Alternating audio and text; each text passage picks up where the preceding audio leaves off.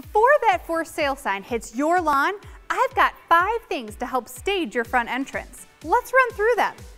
Tip 1, paint the front door. Painting your front door can add some brightness and revitalize the look of the entry. Pick a bold color that stands out, but make sure it coordinates with the rest of the colors on your house. Properly prep all the surfaces before you paint. You'll get great results that will last for years to come. Tip 2, update or paint anything metal.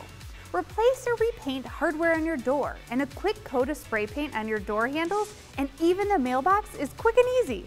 This way everything matches and looks brand new.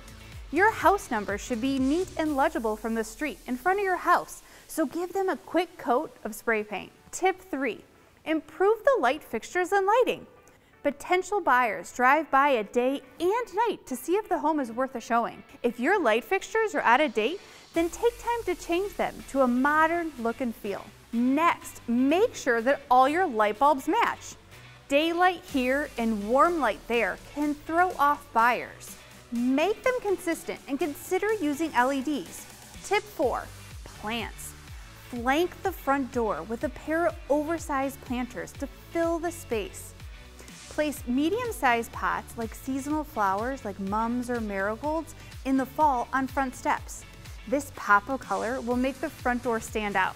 Consider adding flowers with a sweet scent like lavender. Step 5, Green Max. I got this tip from my local Ace. Right before an open house or before you list your home, apply Scott's Green Max with a lawn spreader. This product gives your yard that pop of green that will hopefully pack a punch with buyers' eyes on your home. There you have it, 5 great tips on updating your front entrance.